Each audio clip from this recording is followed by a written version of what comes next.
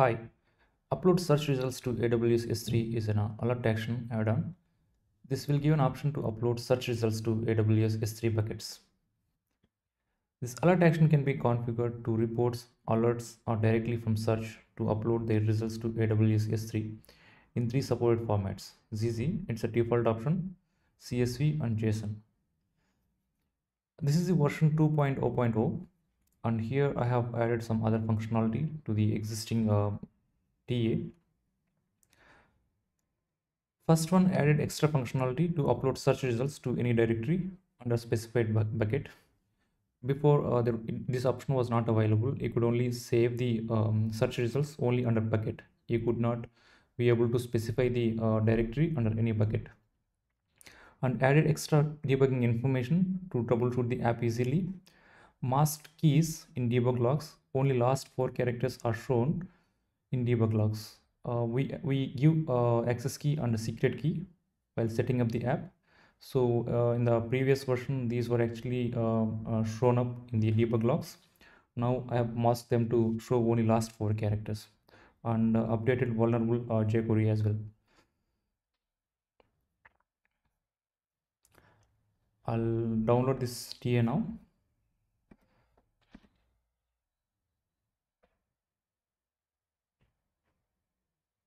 It's downloaded. I'll upload this TA to Splunk now.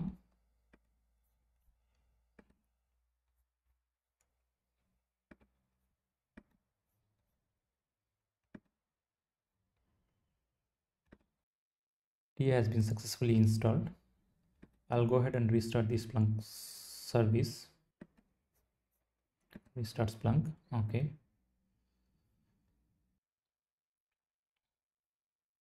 Okay, this is the TA. And here we need to configure access key and secret key. Okay, let's see the details of this TA in Splunk base. So there are few prerequisites, and it will talk about how to set up the alert action and how to configure the alert action. Let's check what are the prerequisites here. Add-on needs to be configured with access key and secret key. So this is the procedure to follow to get the access key and secret key from the AWS. So I have already logged into AWS console here. So the first step here is to click on the username in AWS console, click on my security credentials from drop down and expand access keys, and we can create the new access key. Let's follow these steps in the AWS console. This is the username. You can see here security credentials, and we can expand these access keys.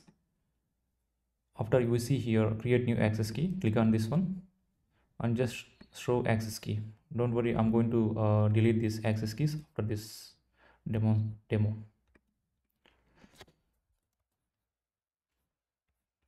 Okay, access key and then secret key. Okay, save. And this SSL verify. Sometimes if you have a proxy, you might need to enable this option so that SSL certificate will be verified by the server. And then logging here, just set it up to debug for now. Later we will change it to info. If you have a proxy, you can enable the proxy. You can set up the host name, port, username, and password. I don't have any proxy here, so I'm leaving this blank. Now there are two options to upload search results to AWS S3. We can directly upload from the search itself, or we can just create we can save the search as a report or alert, and we can add this S3 upload action under the actions. I'll show you both the options here. First, let me just create some sample data.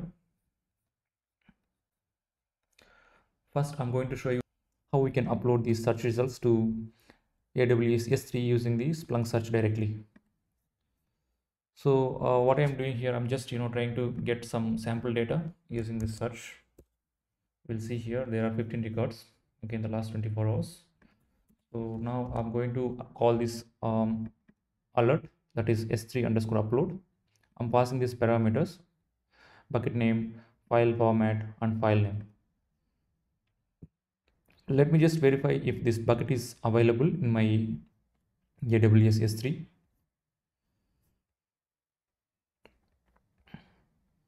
I'll download these key files for now, just to make sure that even if we have some issues, then we can make use of this later.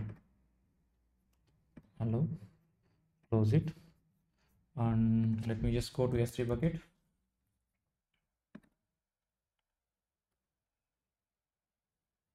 As you see here, there is a bucket called test-drum.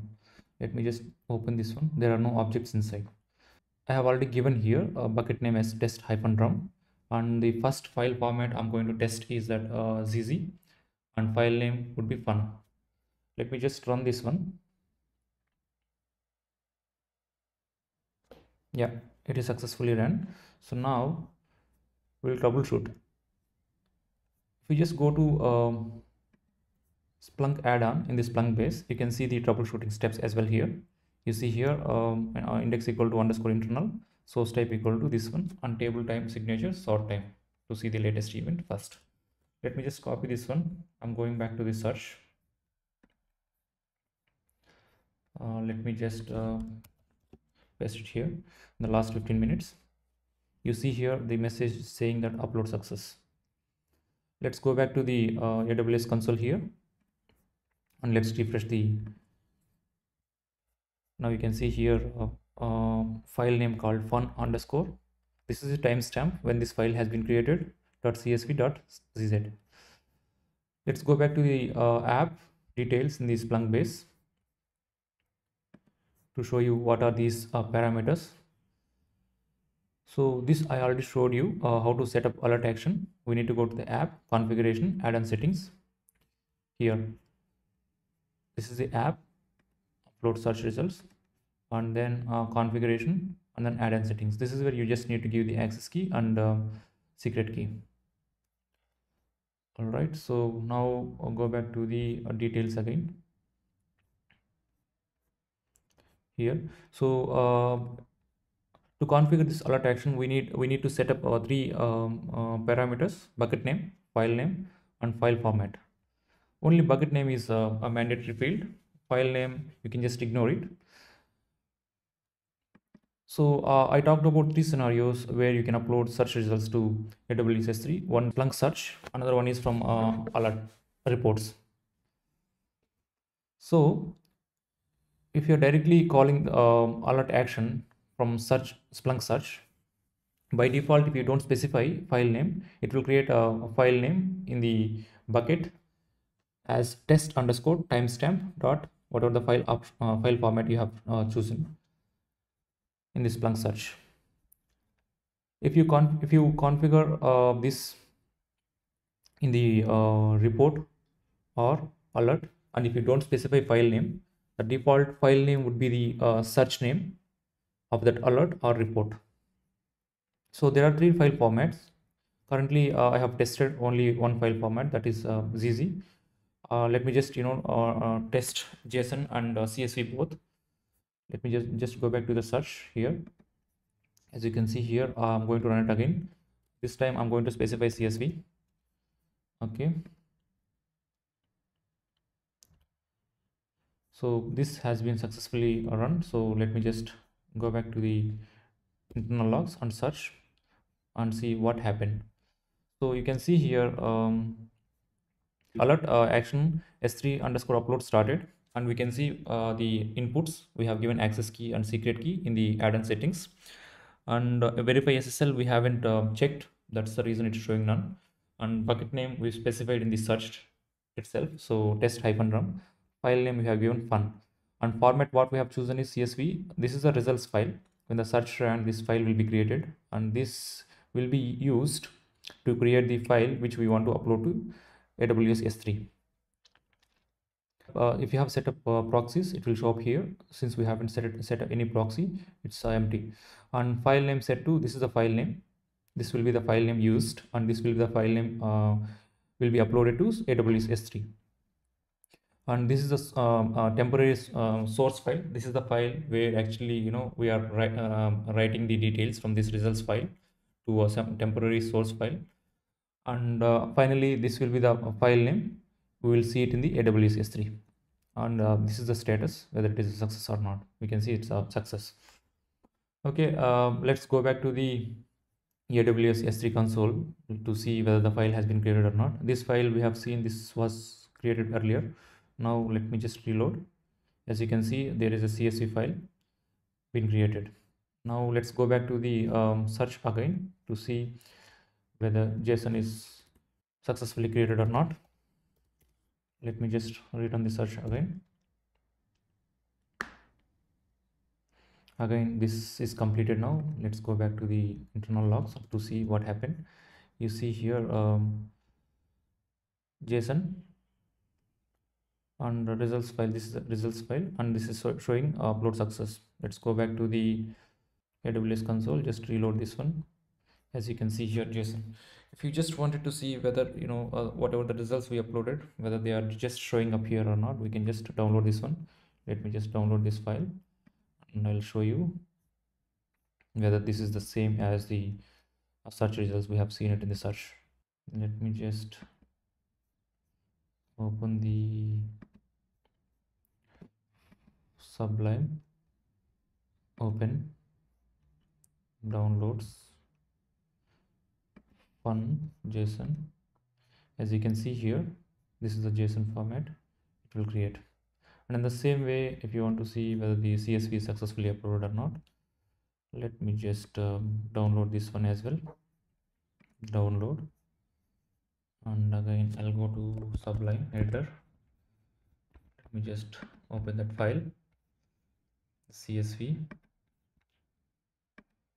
You see here source type, and these are the two field names we actually have seen in the search results, and this is the data.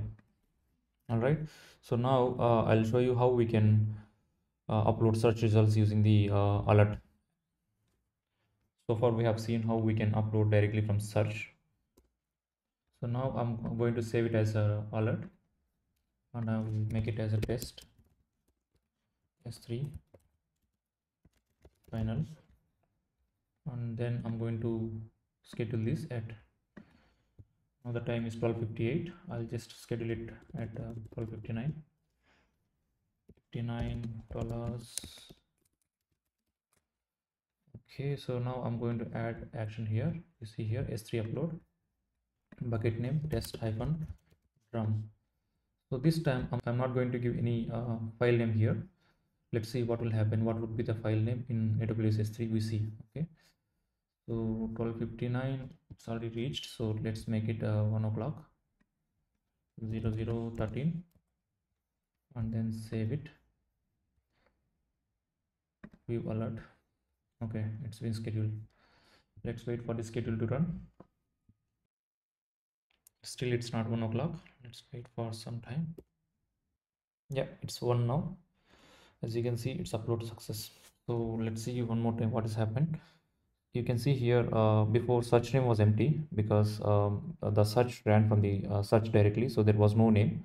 Now we see this is the search name we specified while we saved the alert test S3 final, and then you see the file name set to test -S3 -final, and this is the timestamp. Let's go back to the AWS console to check what is the file name under bucket.